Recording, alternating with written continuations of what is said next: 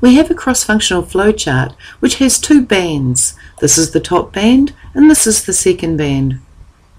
What we can do is we can move bands. For example, if I decided this band, Team Leader, should be above this band, Manager, I'll simply drag it by what they call the function text. I'll use this mouse pointer and drag this band up. When I let go, Team Leader is now above Manager. If I click on Manager and drag this up, eventually Manager will be above Team Leader. So you can move bands up and down and rearrange them. You can also resize bands. For example, when I click on this band here, and maybe click away and try again, I'm looking for this orange dashy line. When I have this orange dashy line, then I know I can use this mouse pointer to drag this band up so it's not so tall. And I really want Manager Regulatory Services to be on 3 lines and to fit nicely.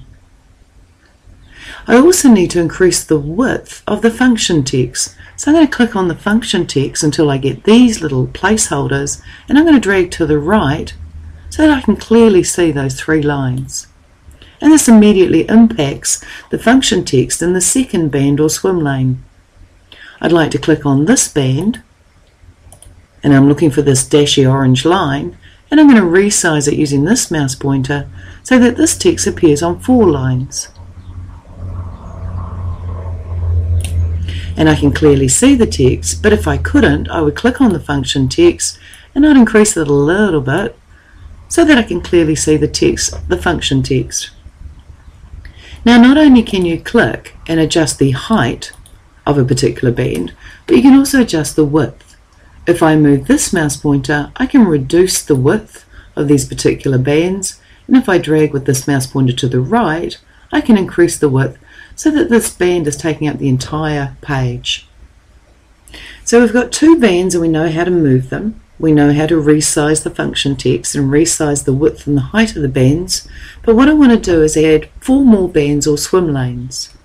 So I go to my cross-functional flowcharts stencil and I drag the swim lane diagram or shape onto my page. And when I drag it, I need to drag it in and up so it touches the second band and this line appears. That way this particular band or swim lane will attach itself to the second band or swim lane. And I need to add an additional 3.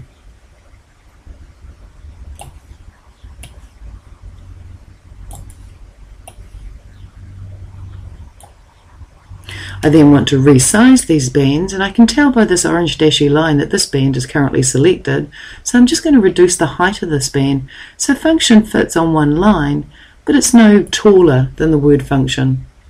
I'm going to click on this particular band here, and I'm going to make it taller. And really we're just working visually at this stage, and maybe this one as well.